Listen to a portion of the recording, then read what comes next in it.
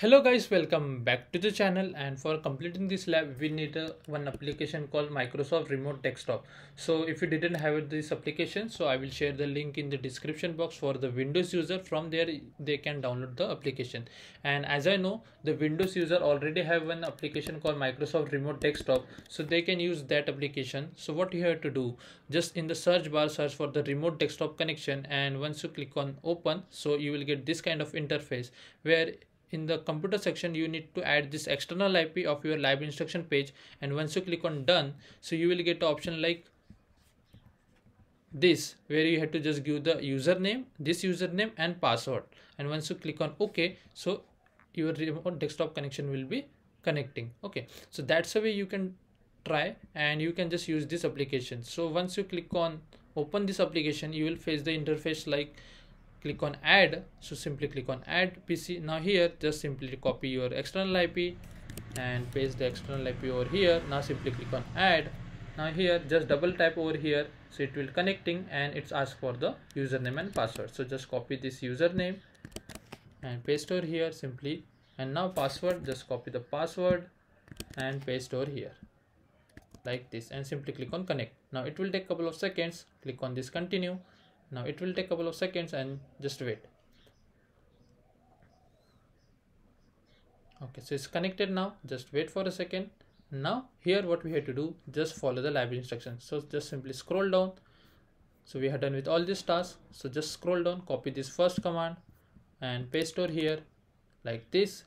And if the pasting is not working for you, so you can do one thing. In here just click on here, and in the edit section you will get the option for paste. So just make sure you can just try this thing also. Okay, now just copy this second command and run over here. Now copy this third command, run over here, copy the fourth command, run. Now just simply copy this third command and run. So for you the one notepad will open which having the name of index.js like this. Now what you have to do, just copy all these commands and paste over here like this. Okay, now simply go to files and click on save. Okay, so this file has been saved, so simply click on cross. Now just scroll down, copy this command, run over here, hit enter. And now just copy this notepad command, again run, and again notepad will open with the docker file name. So now just scroll down, copy this command, paste over here like this, and simply save. Okay, like this, and you can now close the notepad. So we have done with both the commands. Now just copy this command and run. Now this command is going to take a couple of minutes because here you can see the file is 1.6 GB and it need to extract also, so it's going to take too much time, so please be patient.